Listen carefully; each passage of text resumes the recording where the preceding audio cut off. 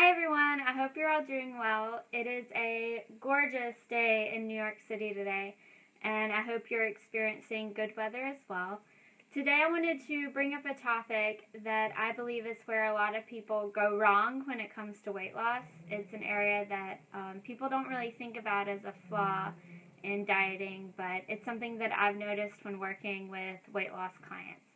And that is they focus too much on numbers, they focus too much on their weight and how many pounds they want to lose, and they focus less about changing their behaviors. And they make their goals weight specific instead of nutrition specific. So a good goal would be, I'm going to consume at least 5 servings of fruits and vegetables every day over the next 3 weeks. Or I'm going to make sure to exercise twice a week over the next 2 weeks, or increasing my water consumption to 8 cups a day over the next 4 weeks. Something like that. You get my point. It needs to be more nutrition focused, focusing on changing your healthy behaviors. And you know where you're going wrong when it comes to nutrition. You know whether it's your snacks, whether it's your meals, whether it's adding extra sugar, adding extra salt, whatever it may be. You know better than anyone else. And so focusing on switching those behaviors from bad to good. And with that, the pounds will drop. And it's something that you won't even need to think about. You know, like when you start decreasing the amount of processed snacks you eat, then your weight will coincide with that, and your weight will decrease along with that. And it's something that I think will lead to lasting weight loss. Because some people, they'll do anything to lose the weight. If it means consuming 1,200 calorie packs a day and that's it, then they will do it. But whenever you do things like that, whenever you aren't focusing on good behaviors, but instead you're just focusing on the weight loss, then it won't be a lasting weight loss. And it's something that you're going to have to repeat again and again and again. And then you get stuck in the yo-yo dieting.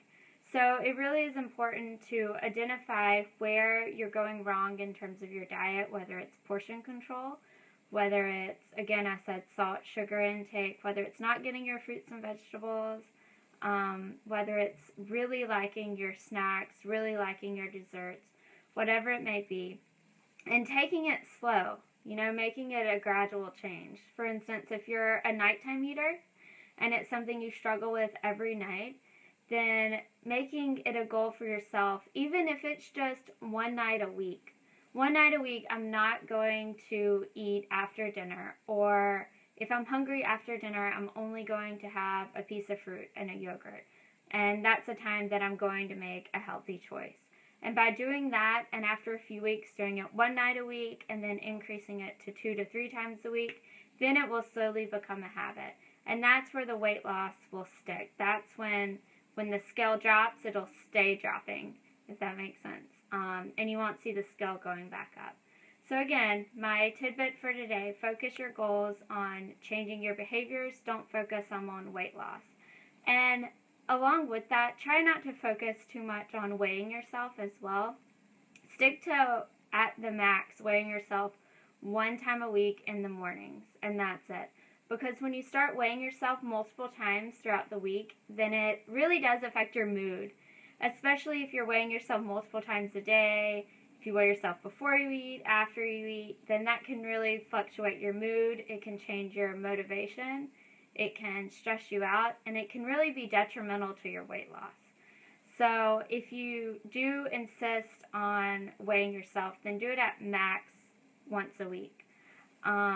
Try and focus more on your clothes. I mean, when you're starting to lose weight, you can tell in your clothes. And you can tell by the way you feel. You can tell just by looking in the mirror. And so that's another challenge I want to say to y'all today is look at yourself in the mirror. You know, sometimes we're in denial. Sometimes we don't want to look at ourselves full-length mirror, especially if you have a bad or poor body image. But it's something that once you do start losing weight, you'll be able to visually see it. And it'll register in your brain. And it won't be something that you're in denial about. Because I know when we lose a whole bunch of weight, then sometimes we don't realize it.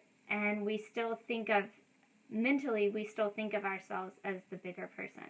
So really looking at yourself in the mirror, and I know it sounds kind of elementary, but it is something that is important because you want to really connect with your body physically and mentally. So those are my points for today. I hope they helped someone. And if you have any questions or comments, feel free to leave them below. I'll be around. And I will see you guys soon. Bye.